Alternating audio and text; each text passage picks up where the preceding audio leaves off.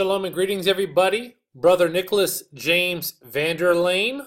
Today is the 14th day of the second month, so this is second Passover. It's May 3rd, 2019. This video is being broadcasted from Jerusalem, Israel. I apologize. I haven't got my camera for my laptop fixed yet. I should have my other laptop back on Monday. This video is titled 70 Years is Up. So we're in the 71st year right now. The 71st year is about to end on May 13th, the day before May 14th. That's the final day of the 71st year. So where is Elijah? So last May 13th, 2018 was the completion of the 70th year of the fig tree prophecy. This means that this is the 71st year of the fig tree, and it's coming to a close in 9 days on May 13th. May 14th will start the 72nd year. Several significant biblical events happened after the 70 years were completed, and the number 70 represents fullness. Many people, including myself, consider the possibility of an event happening in this year following the 70-year completion. If this be a valid interpretation and application of the 70 years being applied to our time, then time appears to be running out. Yahweh Elohim is truly patient, long-suffering, and slow to anger, and rich in love. Chesed. The event many people anticipate to start during this 71st year, after the 70th year, is the Day of Yahweh. I believe the Day of Yahweh is comprised of two segments of time. The first is the beginning of sorrows, which Messiah Yeshua prophesied about, I believe in Luke 22, maybe Luke 24, I have to fact check that. Where they looked at among the temple and he said, what will be all the sign of thy coming and of the end of the age? So there's two parts there. And he said all wars and rumors of wars is all the beginning of sorrows. So he gave two parts, sign of thy coming and then of the end of the age. So that's something that we should take a look at. And the second part of this beginning of sorrows, or of the Day of Yahweh, is the 70th week of Daniel, which I understand right now to be a 7-year period, but it also could be a 3.5-year period, which I'm starting to look into. So down here, if you can see it, this is the Day of Yahweh. This is kind of like a timeline. You have the beginning of sorrows, which we don't know the time period on how long this lasts. And my guess right now, it's going to possibly be about 2 years, maybe 2.5 years. And then you have the Day of Yahweh, which is 7 years or 3.5 years. This is also called the 70th week of Daniel. So this beginning of sorrows plus the 70th week of Daniel equals the Day of Yahweh. And there's a prophecy regarding this, that Malachi 4, verse 5, behold, I will send you Eliyahu, Elijah, the prophet, before the coming of the great and dreadful day of Yahweh. So before the day of Yahweh is to come, we are supposed to have Elijah. Yeshua prophesied in Mark 9, verse 12, Eliyahu verily cometh first, and restoreth all things. So this was a prophecy, again, Yeshua confirming Malachi 4:5 that Eliyahu is going to come and restore all things. So my question for everybody here watching, many Christians watch my channel, why would Elijah need to come to the earth before the Day of Yahweh when there are more Christians on the earth than ever before? There are more Bibles printed on the earth than ever before. We have the internet, we have Christian television, we have YouTube, which is filled with hundreds or thousands of Christian pastors and prophets and evangelists. Why do we need Elijah? Obviously something's broken. Considering we can be very well on the threshold of the Day of Yahweh, I ask you a big question that I've asked myself. Where is Elijah? And no, don't tell me that the false prophet, Dr. Anwar, with his Range Rover fleet and his Mercedes-Benz is the prophet Elijah. All you people are drinking that Kundalini Kool-Aid, that false spiritual wackiness. Not that having a Mercedes-Benz or a Range Rovers is a bad thing. They're great vehicles. But from his position claiming to be this Elijah-type person, going out and flaunting all this wealth and brand new suits and going on stage and having all these cars, it's a complete farce, and it's more that TBN false Christian spirit. In this video, I'm going to lay out the types of John the Baptist, Elijah, and Elisha, so we can properly recognize Elijah when he comes. The fact that Elijah appeared in the same state as Moses, who had died on the Mount of Transfiguration, I imagine Elijah to either have died or been translated, leaving this earth and dimension. I don't think he's going to go back into a body of flesh like this So I don't believe that's the case. I also don't believe that Elijah is one of the two witnesses. I believe I've identified those to be John and Daniel. I have a 3-part series, and I can even add more, where I've had more findings that just support the idea that it's going to be John and Daniel. They're the two lampstands that have stood in the, both of them had visions in the temple, John the Revelator and Daniel the prophet. So both were in the throne room and had visions in the throne room. So that means that they stood before the throne as prophesied by Zechariah. Both were told that they were going to, read the last verse of Daniel, and you'll see that he has another job to do and stand in his lot at the end of the days. And then same with John, he was going to have to prophesy again. And there's just so many types. Eldad and Medad both had the insight into the time periods of the final 42 months or 7-year period. So let's get on with this. Eliyahu was a Tishbaite of the sojourners of Gilead in 1 Kings 17 verse 1. This means that he was not a native Israelite. So he was not an Israelite. He was of another race. He had a cloak, which is called his mantle, and he also had a leather girdle. In the book of James, in chapter 5, verse 17 through 18, writing about Eliyahu was a man subject to like passions as we are. And he prayed earnestly that it might not rain, and it rained not on the earth for a space of 3 years and 6 months, 3.5 years. And he prayed again, and the heaven gave rain, and the earth brought forth her fruit. Romans 11, verse 2 to 3, and Elohim hath not cast away his people which he foreknew. Do you not know what the scripture saith of Elijah, how he maketh intercession to Elohim against Israel, saying, Yahweh, they have killed thy prophets and digged down thine altars, and I alone left him alone, and they seek my life. So Elijah was a man just as we are. He had the same temptations of the flesh of, we tempt ourselves. So he had the same testings of the flesh and of pride, just as us, and maybe even more so considering his position. He was a man of prayer, and he was the only one prophet remaining. Also important to note that Elijah called on the name of Yahweh, not Lord. A prophet of Yahweh will only use the name, Yahweh's name.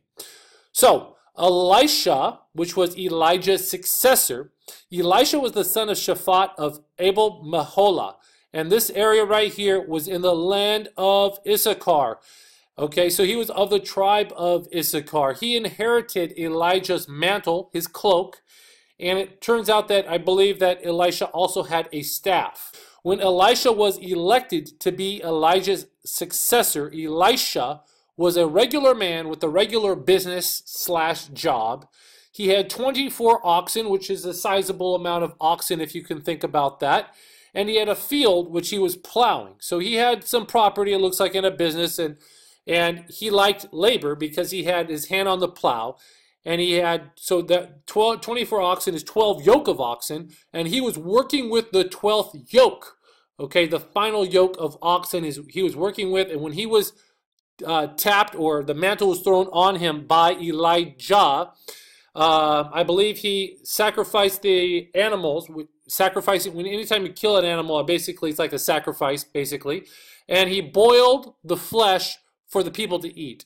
And as I've talked about this, the only way that we are, in the biblical way, to eat flesh of beasts, or of beasts, and possibly of fowls, I believe, is to boil it. It's to seethe it to get out the myoglobin. Okay, the blood is not. And I've done a study on this, and this is a grave sin. And the video that I made on this only has 1,600 views.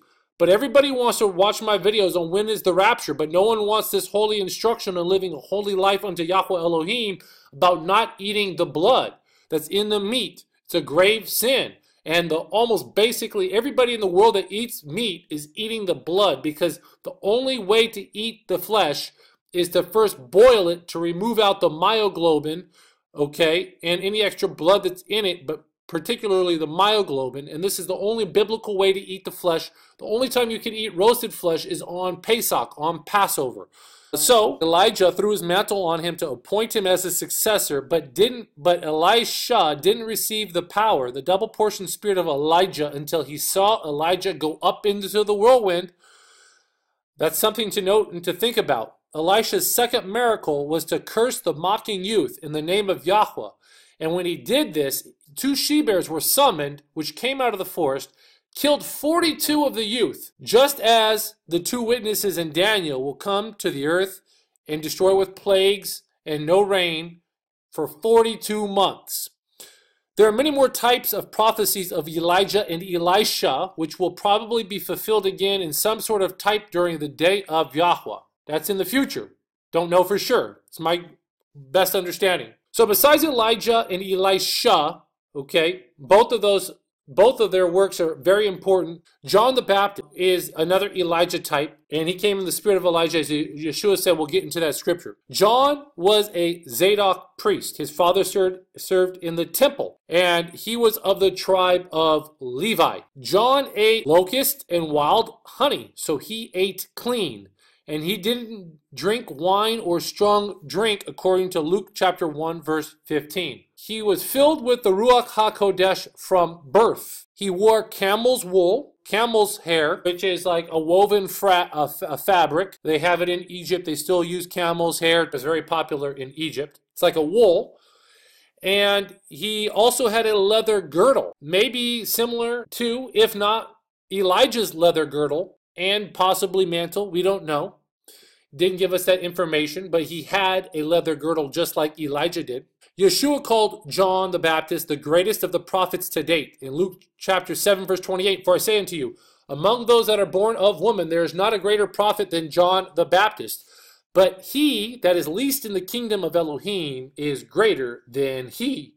John verses 10 through 40 to 42. "And Yeshua, when he went away again beyond the Jordan into the place where John at first baptized, and there he abode. And many resorted unto Yeshua, him, and said, John did no miracle, but the things that John spoke of this man, of Yeshua, were true. And many believed on him there." Where? Probably Qumran. But notice that John did no miracle. So unlike Elijah and Elisha, who did many miracles, amazing miracles, John did no miracles, but he spoke truth.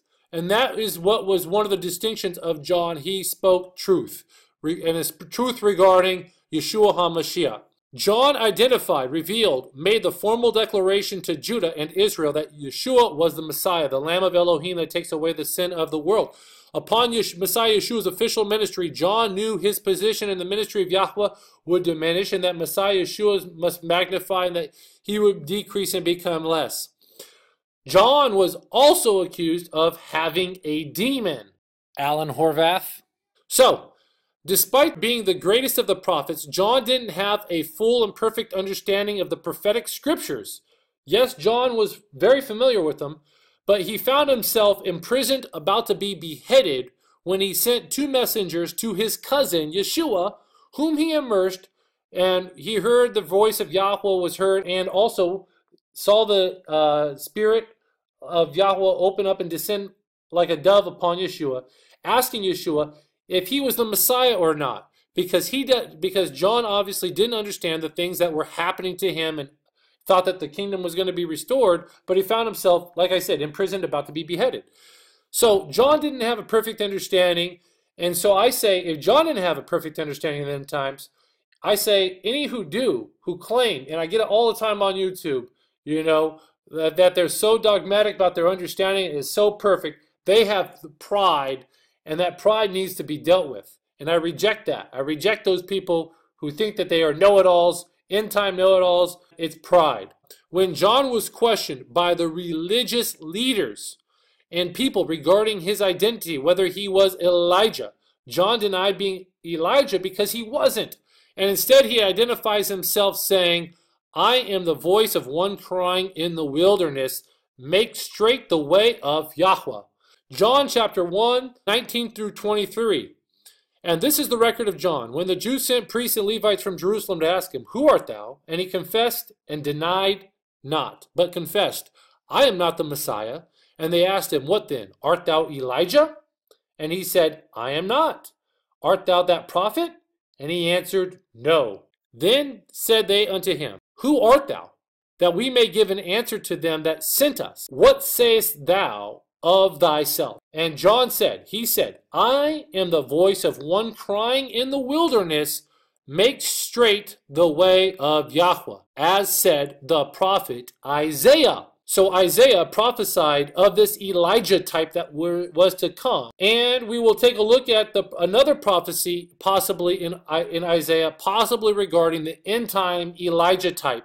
The message of the straight path is the 10 commandments. So John was a preacher of the 10 commandments. This is the straight path.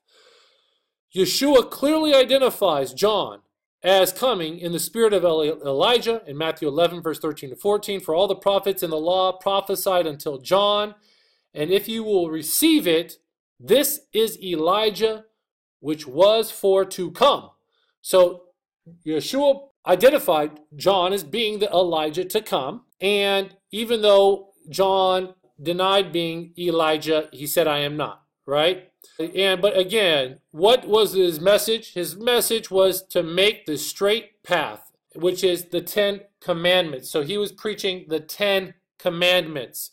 John the Baptist was more than a prophet.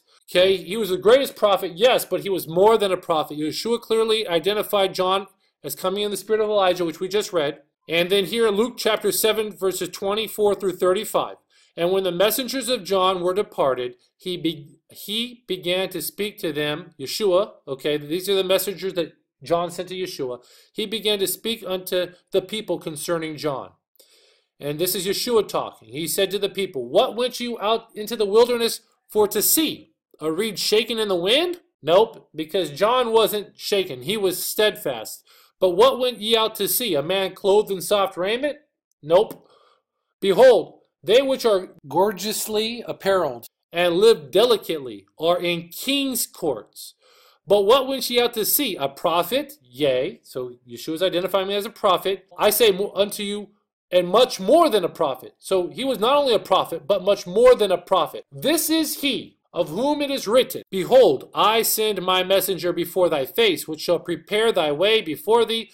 For I say unto you, among those that are born of women, there is not a greater prophet than John the Baptist, but he that is least in the kingdom of Elohim is greater than he. And all the people that heard John and the publicans and justified Elohim, being baptized with the baptism of John. But the Pharisees and the lawyers, the religious leaders, the scribes, rejected the counsel of Elohim against themselves, not being baptized of him. And the master said, whereunto shall I liken the men of this generation? And to what are they like? They are like children sitting in the marketplace and calling one to another, saying, we have piped unto you, and you have not danced. We have mourned unto you, and ye have not wept. For John the Baptist came neither eating bread nor drinking wine, and ye say, he hath a demon. The Son of Man is come eating and drinking, and ye say, behold, a gluttonous man and a winebibber, a friend of publicans and sinners. But wisdom is justified of her children. And we're going to take a look at what wisdom is. It's justified of her children. What was the mission of John, and what is the mission and timing of this second Elisha type? Luke chapter 1 through 16 through 17. This is the prophecy regarding what would be of John, given by the angel Gabriel. And many of the children of Israel shall he, John the Baptist, turn to Yahweh their Elohim, and he shall go before him in the spirit and power of Eliyahu, to turn the hearts of the fathers to their children, and the disobedient to the wisdom of the just, to make ready a people prepared for Yahweh. So, what do you mean turning the disobedient to the wisdom of the just? Well, the beginning in Proverbs, the beginning of wisdom, the fear of Yahweh is the beginning of wisdom. So he's going to turn the people back to fear. And this is the eternal gospel that is preached in Revelation chapter 14. The first two words of that messenger that preaches is fear Elohim. The second is give glory to him. But the first two words are fear Elohim. Okay, fear is the beginning of wisdom. Fear is the beginning of understanding. Without fear, it's a false conversion. Okay, we're called to fear Yahweh Elohim. Once we fear him, the penalty that's due us, right, then we can love him for what he did, and then we can reverence him out of thankfulness for what he did and do what he says for us to do. Turning the hearts of the fathers to the children, we'll get into that in a little bit. This prophecy, okay, I said, was given by Gabriel regarding John's mission. We see the same mission in the prophecy of Malachi regarding the second Elijah type that comes at the end before the day of Yahweh. So, as was the first Elijah type, we see the second Elijah type before the day of Yahweh. Malachi 4, verses 1 through 6. For behold, the day cometh that shall burn as an oven, and all the proud, yea, all the wicked do wickedly, but shall be stubble. And the day that shall cometh shall burn them up, saith Yahweh of hosts, that it shall leave them neither root nor branch. But unto you that fear, fear my name, shall the Son of Righteousness arise with healing in his wings. And ye shall go forth and grow up as calves of the stall, and ye shall tread down the wicked. And they shall be ashes under the soles of your feet in the day that I shall do this, saith Yahweh of hosts. Remember ye the law of Moses, my servant, which I commanded him unto him in Horeb for all Israel, with the statutes and judgments. So the whole shebang. Behold, I will send you Elijah the prophet before the coming of the great and dreadful day of Yahweh. And here it is right here. And he shall turn the heart of the fathers to the children, and the heart of the children to their fathers, lest I come and smite the earth with the curse. So, what does this mean? Turn the hearts of the children to the fathers. Well, this is because there is a generational curse to the third and fourth generation of those that hate Yahweh Elohim. And this is found within the 10 Commandments. So inside the 10 Commandments, there's a generational curse. I've talked about this. I preached about this in my videos. We see it right here in Exodus chapter 20, verse 4 through 6. This is after the third commandment of idolatry. Thou shalt not bow down thyself to those idols, nor serve them, for I am Yahweh thy Elohim, am a jealous Elohim, visiting the iniquity of the fathers upon the children unto the third and fourth generation of them that hate me, and showing mercy unto the thousands of them that love me and keep my commandments. Guard my commandments. Guard my mitzvah. So this was spoken out of Yahweh Elohim's own mouth on Mount Sinai and written with Yahweh Elohim's own finger, probably the fingers of Yeshua HaMashiach, and given on tablets to Moses. And what's important about this is that he said there's only thousands of them that love him. Well, there's almost like 2 million total people between men, male and female and children at Mount Sinai when this law was given. At least 1 million males, I believe. So with that being said, of the million, only thousands, not tens of thousands, only thousands of them that love him. So there was generational curses on them that hate me. That means the majority of them hated him. And at that time, they feared him because, as I said in my previous video, in Deuteronomy, Yahweh Elohim actually, when he was giving the law to Moses the second time, he actually commends the Israelites for the fear that they had when they heard the voice of Elohim given the 10 Commandments, because when Yahweh Elohim spoke, they were fearful that they were going to die. They said, Moses, don't let Yahweh Elohim speak with us. You speak with us. Don't let Yahweh Elohim speak with us, lest we die. Because they heard the commandments, they heard the voice of Yahweh, and they were fearful of him. And Yahweh commended the Israelites for that fear. Hallelujah. That's the type of fear we're supposed to have. Think about the judgment that's on our soul. That's what quickens us, give us the fear of Elohim, causes us to turn from our sin and receive the forgiveness of sins through Yeshua HaMashiach and the blood of Yeshua HaMashiach that covers and takes away our sin. Not only was he the Passover sacrifice, but he was also the atoning sacrifice. As I explained, Yeshua died the day after Passover on the 15th day of the first month, which was the Passover of the Jews, but really on the true Zadok priest calendar, it was the first day of unleavened bread, the same day Israel came out of Egypt. And we know that atonement was made on the second Passover, and that was a type of what Yeshua did. Not only was the Passover lamb, but he was the atonement Kippurim sacrifice to Kippur, to cover our sin and to take the sin away completely. So we see that, again, that this is a very serious thing. In Numbers 14 through 18, Yahweh is long-suffering and great mercy, forgiving iniquity and transgression, and by no means clearing the guilty, visiting the iniquity of the fathers upon the children unto the third and fourth generation. Me and my house, the house of Nicholas James Vanderlein, I've broken this curse, this generational curse, which happens, how? By making teshuvah and receiving the blood of Yeshua HaMashiach, and now I guard the 10 Commandments because that's what we're all supposed to do. Keep the 10 Commandments as best as we can and love the 10 Commandments because they're the way of life. As I explained in my previous video, Proverbs chapter 7, verses 1 and 2. Okay, keep my commandments and live. Okay, keep them as the apple of thy eye. This is life. So, turning the hearts of the fathers to their children means that this person will be preaching repentance and a return to the 10 commandments and then the statutes and the judgments, okay? Because the Torah is good. It's instruction for life. Not wearing mixed fibers is a good thing.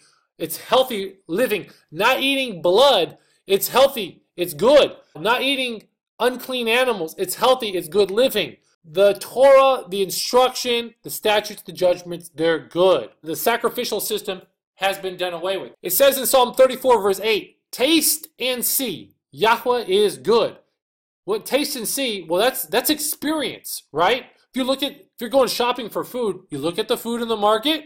Wow, this looks good. And then you taste it to see if it's as good as it looks. And it is with Yahweh Elohim. So, all of the law and the prophets hang on the 10 commandments. They say, good teacher, what is the greatest commandment? Yeshua gave them 2. Love Yahweh Elohim with all your heart, mind, soul, and strength. That's the first 4 commandments. Love your neighbor as yourself. That's the next 6 commandments. And then Yeshua said, on those 2 commandments hang all of the law and the prophets. So all the law and prophets is fulfilled in those 2 commandments, which is a summary of the 10, which is a summary of the 613. There's no reason, if you keep this. Paul said, circumcision is nothing, uncircumcision is nothing. But keeping the commandments of Elohim is everything.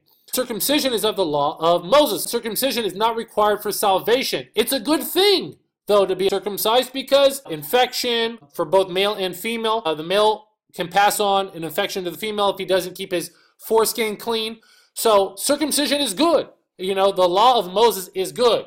Now, those things aren't required for salvation, but when you taste and see that Yahweh is good, you'll realize that all of his law is good and applicable for lives of living holy Kodesh lives set apart to Yahweh Elohim. His feast days, feasts of Yahweh, are part of the law of Moses. So very good. The prophecies of the end times, Elijah. Yeshua identifies John the Baptist as the Elijah type and prophesies a second Elijah type to come, it appears. Mark 9, verse 11 to 13. And they asked Yeshua, saying, why say the scribes that Elijah must first come? And he, Yeshua, answered and told them, Elijah verily cometh first, and restoreth all things. How it is written of the Son of Man, that he must suffer many things, and be set at naught. But I say unto you, that Elijah is indeed come, and they have done unto him whatsoever they listed, as it is written of him. So Elijah verily cometh first is future tense, a prophecy. Why would Elijah need to come and restore all things when, like I said previously, Christianity is at an all-time high? This is the age of Christianity. We've been in the decades, the centuries of Christianity. Why does Elijah need to come? Something must be tremendously broken.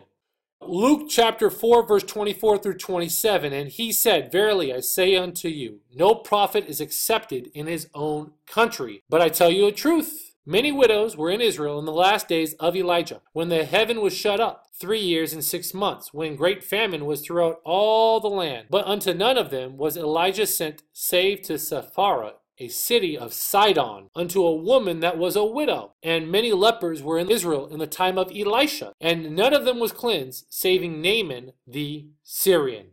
So really, during the time of these people, there's a lot of unbelief going on, obviously. So, yes, Yeshua prophesied of himself as a type of the fulfillment of Elijah and Elisha, which Yeshua was and will not be received. But my question is, did he also prophesy of a 3.5-year term for the coming Elijah type? Possibly. Who knows? What are the list of things that need to be restored? So there are pure language, I think, in Malachi 3 needs to be restored. My guess is that Daniel or John, possibly Daniel will be the one that will restore that. Could be Elijah type. The calendar of Yahweh, the Zadok priest solar calendar, that has been restored. I've been working on some restoration on that on my channel. Other people out there have restored many parts of it as well. Also kept the same calendar. Hallelujah, by the Ruach HaKodesh, gave me a bunch of insight regarding the 365th day and the proper way to calibrate the calendar to make sure that we have the seasons in all and the correct Sabbath and everything else. The identity of Israel will be one of the restoration works of this end-time Elijah type, and he will restore the wisdom of the just, which we read about, which is the fear of Yahweh Elohim. Like I said, I believe that the messenger maybe in Revelation chapter 14 it's translated as angel, but it's a messenger, and he preaches it through the air. So he'll probably send out like a video transmission via YouTube video, which is sent transmission through the airwaves, preaching the everlasting gospel, which is fear Elohim and give glory to him. And then the return of the 10 plus 1 commandments. The plus 1 commandment is to love the brethren that Yeshua gave. He gave us a new commandment, an additional commandment to love the brethren. And then you have the 10 commandments. And then also the Torah, which is the instruction. It's instruction for life. That's what the law of Moses is, instruction for life, for living a healthy, vibrant life to Yahweh Elohim. Holy, Kodesh, set-apart life, right? Not working on the days of the new months. Not working on the feast days that are Kodesh, that are high Sabbaths, I guess you would call them. Not working on the Sabbaths, doing those things. And then finally right here, we have a prophecy of Elijah. This is found in the book of Sirach or Ecclesiasticus. This is not in the modern canon, but this used to be in the 1611 King James, and this was found in Qumran among the Dead Sea Scrolls. And this is attributed to Ben Sirach, which was writings that were probably 200 years prior to Yeshua HaMashiach. That's what some scholars put at, but maybe it was longer, like 400. I don't know. This is chapter 49, verse 1 through 11. The same wisdom that's found in Sirach, you can find it in Proverbs. Hallelujah, from the same Ruach. Then stood up Elijah, the prophet, as fire, and his word burned like a lamp. So he had the zeal, of the word of Yahweh. And he brought in truth, a zeal for truth, just like John the Baptist. Truth. He preached truth, He brought a sore famine upon them, and by his zeal he diminished their number. By the word of Yahweh, he shut up the heaven, and also 3 times brought down fire. O Eliyahu, how wast thou honored in thy wondrous deeds? And who may glory like unto thee? Who didst raise up a dead man from death, and his soul from the place of the dead? By the word of the Most High, who broughtest kings to destruction and honorable men from their bed. Who heardest the rebuke of Yahweh in Sinai, and in Horeb the judgment of vengeance. Who anointest kings to take revenge, and prophets to succeed him, who was taken up in a whirlwind of fire, and in a chariot of fiery horses, who was ordained for reproofs in their times, to pacify the wrath of Yahweh's judgment, before it break forth into fury, and to turn the heart of the father unto the son, and to restore the tribes of Jacob. Blessed are they that saw thee, and slept in love, for we shall surely live. So this is a hidden prophecy regarding Eliyahu. And we can see that Elijah did reproofs. He pacified the wrath of Yahweh's judgment before it break forth into fury. He turned the hearts of the father to the son, which is preaching repentance, returning to the 10 commandments, breaking the generational curse on your children, on your sons, on your sons' sons, on your sons' sons' sons, to the 3rd and 4th generation. When you make teshuvah, you keep the commandments, and you break that curse. Your heart is turned toward your children because you're now a doer of the word, not a hearer only, deceiving your own selves. And then, finally, this is the prophecy that he will restore the tribes of Jacob. Hallelujah. That's going to be a doozy. So, when will this Elijah type come? I imagine he'll be here on earth before the day of Yahweh, as Yeshua prophesied, as in Malachi prophesied, before the day of Yahweh. And I suspect that his ministry, my guess is that his ministry will receive the double portion spirit of Eliyahu if he does, and that won't commence until this rapture, birth of the man-child, or the Zakar one, the remembered ones happened, unless this person does no miracles like John did no miracles. I suspect that this Elijah-type person to be the messenger to Ephraim, prophesied about in Isaiah 28. We're going to be taking a look at Isaiah 28 next. Just as John the Baptist, remember he said, I'm the voice of one crying in the wilderness, make straight the way of Yahweh, as prophesied by Isaiah. Because not only it's the 10 commandments, his message will be an emphasis also on returning to the 7th day Sabbath, the same message that Yeshua HaMashiach taught. as well as this person will also possibly be the Ezekiel 33 watchman. And I believe also he'll be the one who counts the number of the beast, the number of the man, which is 666. And also could be, and possibly is, that messenger in Revelation chapter 14 that will then preach the eternal gospel, which is fear Elohim. I always thought that was a messenger that flies around the world, preaching it through the air. But I think it's probably going to be a YouTube broadcast, right, saying fear Elohim. And the word messenger and angel could be synonymous. Here is Isaiah 28. I did a message on this way back when, probably longer than 6 months ago, maybe 9 months ago. The Isaiah 28 messenger to Ephraim. We're going to go through Isaiah 28 verses 1 through 13 because it will break down what's going on here.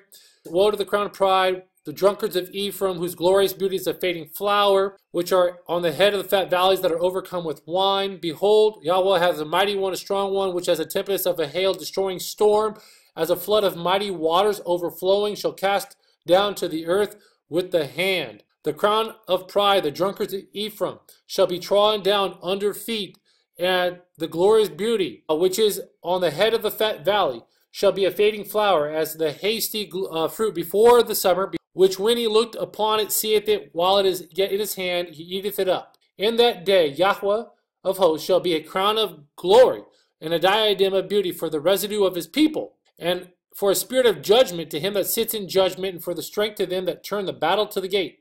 But they have also erred through wine, and through strong drink are out of the way. The priest and the prophet erred through strong drink. They are swallowed up of wine. I believe that'd be the petrodollars. They say they're rich, but they are poor and blind and naked.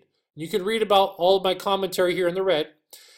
They're out of the way through strong drink. They err in vision. We see this on YouTube. All the Christian prophets out there, the rapture prophets, they stumble in judgment. Modern Christianity, they don't know true judgment. For all their tables are full of vomit and filthiness, so that there is no place clean.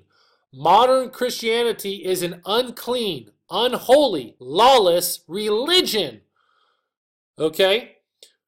Whom shall he teach knowledge? Okay, now remember, the fear of Yahweh is also the beginning of knowledge. And whom shall he make to understand doctrine? Them that are weaned from the milk and drawn from the breasts. So here we go. Here's how we can recognize the Isaiah 28 messenger message. Right here in this pretty magenta. For precept must be upon precept. Precept upon precept. Line upon line, line upon line. Here a little and there a little. For with stammering lips and another tongue he will speak to this people. So, count this with me, people. Precept upon precept. 1, 2. Precept upon precept. 4. Line upon line. 6. Line upon line. 8. Here a little. 9. There a little. 10. He'll be preaching the 10 commandments with stammering lips. That means he'll have a stammer. He won't be a great public speaker. He'll be tripping over his words. Moses had a stammer. Paul had a stammer. And he'll be speaking with another tongue. So he'll probably be speaking in another language other than the Hebrew. Okay? He will speak to this people. Okay? And what is he going to say? To whom he said, this is the rest that ye may cause the weary to rest. What is this rest? Well, we are supposed to rest on the Sabbath. So he'll not only be preaching the 10 commandments, but he'll be saying, rest on the Sabbath day. And this is the refreshing. Yet the people won't hear him. They will not hear this messenger. This messenger will be preaching the Sabbath, yet they will not hear. But the word of Yahweh was unto them. Unto who? Unto the people. Precept upon precept. 2. Precept upon precept. 4. Line upon line. 6. Line upon line. 8. Here a little and there a little. 9 and 10. Okay, 10 commandments repeated twice. That they might go and fall backward and be broken. Which means they're going to make teshuvah. And snared and taken. Be taken in this rapture possibly. Taken the safe place. Who knows, right? But they didn't. Okay, this is not what they wanted to do. And so getting back to this rest which caused the weary to rest, we find, let me expound upon this rest that Yeshua preached about, also Jeremiah preached about. Okay, Yeshua wanted us to return to the 10 commandments. It's all he preached about was the 10 commandments. And he preached on the Sabbath. Everybody goes to my thing. No, Yeshua broke the Sabbath. The Pharisees said he broke the Sabbath. Yeshua is the master of the Sabbath. You don't think that he knew how to keep the Sabbath here. And yeah, he worked on the Sabbath, but even the priests in the temple work on the Sabbath, okay? So let's not get all legalistic trying to say what's right and wrong on the Sabbath. Yeshua taught it's good to do good on the Sabbath. What did he do on the Sabbath? Did he cook on the Sabbath? No. When the disciples walked through the field, they plucked the grains and they ate them. They didn't roast the grains in fire. He didn't build a fire and eat roasted grains. They ate the heads of grain right there as they walked through. He did good on the Sabbath. He healed on the Sabbath. He brought life on the Sabbath. Okay, he saved life on the Sabbath. He restored life on the Sabbath. He did restoration on the Sabbath. So Yeshua didn't break the Sabbath. He kept it. He kept the Torah perfectly. He fulfilled all of the Torah. He's the living instruction. He showed us how to do these things. He showed us how to keep the Sabbath, how to live the Sabbath. With that being said, let's get back to Jeremiah 6, verse 16. Thus saith Yahweh, stand ye in the ways, and seek, and ask for the old paths. Where is the good way? And walk therein, and ye shall find rest for your souls. But they said, we will not walk therein. There's always been something about keeping the Sabbath. The Sabbath in Exodus is mentioned to be a sign of Yahweh Elohim, the sign of the people. Yet that's the first thing that people want to break is the Sabbath. There's grace. There's a time period. The Sabbath wasn't instituted for Israel officially for there was 4 Sabbaths after they passed through the Red Sea. The Sabbath wasn't instituted for like four weeks, 4 Sabbaths. There was time that was given to the Israelites to adjust coming out of Egypt and keeping Yahweh's law. Okay, so there's grace there, right? There's time, and Yahweh, that's working out our salvation in fear and trembling. There's a process of doing this. There's a sanctification process. As we learn and are exposed to it, we're supposed to do it. There's a lot of people out there that are righteous that have never heard this teaching, yet they still fear Yahweh Elohim. But when you hear this message, if you don't receive it, what does it say about you? If you aren't a doer of the word, what does it say about you? That's between you and Yahweh Elohim. But there's people that willfully reject it. Like it said, my people perish for a lack of knowledge, because thou willfully rejected knowledge. Okay, when they're told about keeping the Sabbath, he's going to willfully reject. Okay, that's just part of it. There's a willful rejection of Yahweh Elohim. There's a false gospel message of hyper grace that has gone out. Satan's gone out, deceived the whole world, all men's religions, and yes, he's deceived Christianity. Most scariest place to be deceived in. We're going to look at the old path in the good way, but this rest for your souls. You see it, that you may cause the weary to rest. Rest, okay? The refreshing. Yeshua said to them, he preached, take my yoke upon you and learn from me, for I'm meek and lowly in heart, and ye shall find rest unto your souls. Okay, remember he said, my yoke is easy and my burden is light. Okay, 10 commandments, that's it. It's easy and light. Loving Elohim with all your heart, mind, soul, and strength, loving your neighbor as yourself. That's a light and yoke thing. That's not this sacrificial system that was crazy hard to keep with. Yoke is easy and burden is light, keeping the 10 commandments, and learn from him, because he is meek and lowly in heart, and you shall find rest for your souls. This word soul in the Hebrew is nefesh. This is literal your soul, like soul food, like when you eat a good meal. Oh, that was delicious. It just does something to your inside of your soul. How else do you find rest for your soul? The literal rest of the Sabbath here on earth. Working 6 days and taking the 7th day off. Working a month and taking off the festival of the new month, the first day of the month. Taking off the Kodesh holy days that he has said that are high Sabbaths, right? The first day of unleavened bread, the 7th day of unleavened bread. Shavuot, Yom Kippur is another one. The first day of Sukkot and the 8th day of Sukkot. So, with that being said, those are the holidays. You know, he is good. That work schedule that he gives is better than any work schedule of Babylon, and it is good. And these are appointed times. These are meeting times where he meets with us, where we worship him. The rest for your soul is the literal rest of the 7th day Sabbath, which is a part of the 10 commandments, as right here in the messenger of Isaiah 28. This is the rest where you may cause a weary to rest. The 10 commandments, this is the refreshing, but people would not hear. So the 7th day Sabbath this year is on the Gregorian Sunday, as I've proven in my calendar. The things that I do is not just for you to hear. It's not a song or dance. This is for life, for us to live holy lives under Yahweh Elohim. Last year, the Sabbath was on the Gregorian Saturday, so it was the same as the world Sabbath. The Sabbath changes, has a different Gregorian equivalent every year, just like similar how your birthday is on a different Gregorian day of the week every year.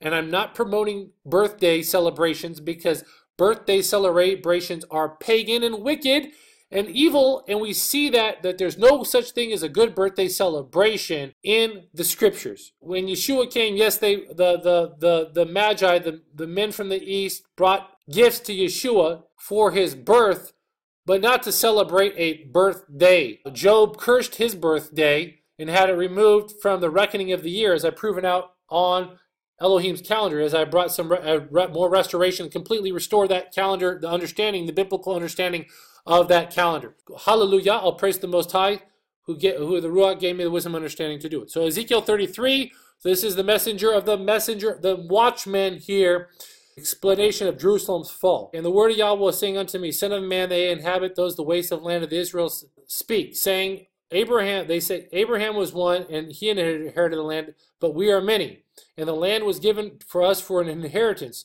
Wherefore say unto them, okay, these are people that are claiming to be many here in the land of Israel. These might be non-true Israelites, okay? False Israel. Yeshua prophesied that those that say they are Jews but are not. So they're probably not genetic Israelites. We know that. Many of them aren't.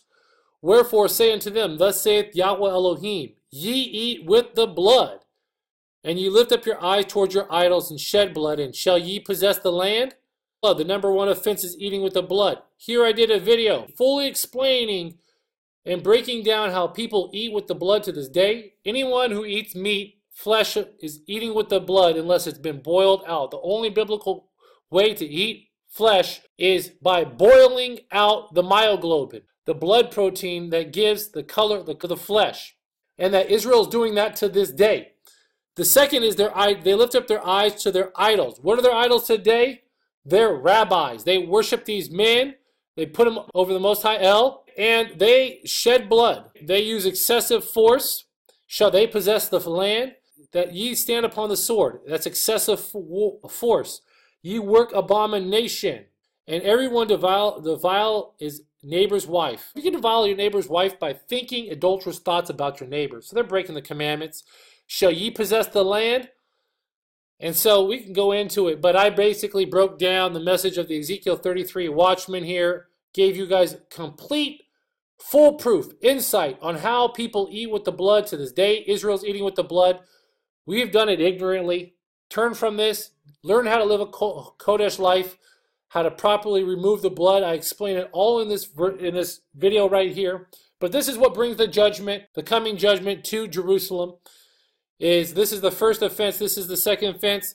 The third offense is shedding blood, which is murder. That's the breaking of the commandment. And they deviling their neighbor's wife. Again, adultery, breaking the commandments. Lastly, it says in Revelation, I don't have it in front of me. It says, Here is wisdom.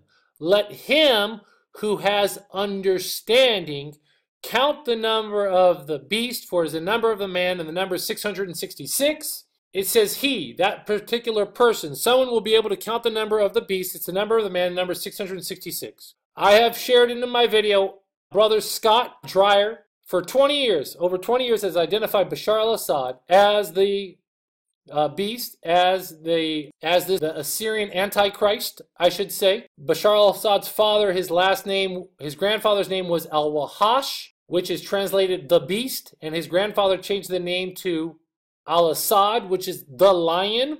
He is the Assyrian, literally the Assyrian from Assyria, the lion from the north in Jeremiah chapter 4 and 5 and 6, which comes from the north down on Israel and on Jerusalem right here, but it is Bashar al-Assad. And the Ruach HaKodesh, about 9 months ago, gave me the wisdom and understanding to count Bashar al-Hafez al-Assad in the Hebrew to equal 666. There's just two small tweaks that you have to do. Convert it to the Hebrew. Remove the word al, which still keeps intact his name, and then add 2 alepphs, which will give you the Hebrew Gematria number of 666. So, this is my best understanding of this, brothers and sisters. Where is Elijah? When he comes, how will we know? It says again back here, Blessed are they that saw thee and slept in love, for we shall surely live. And this person will restore the tribes of Jacob. I don't have the full understanding of who the tribes of Jacob are. I've narrowed it down to 4 or 5 groups of people, different types of people, 4 groupings of people. I have yet to have the wisdom and understanding to understand who the tribes of Jacob are. But when Elijah comes, this is one of the works that he will do. So I'm signing off, brothers and sisters. Hopefully you're blessed by this message. Hallelujah. And I'm signing off here from Jerusalem, Israel. We have a high watch tonight, and shalom.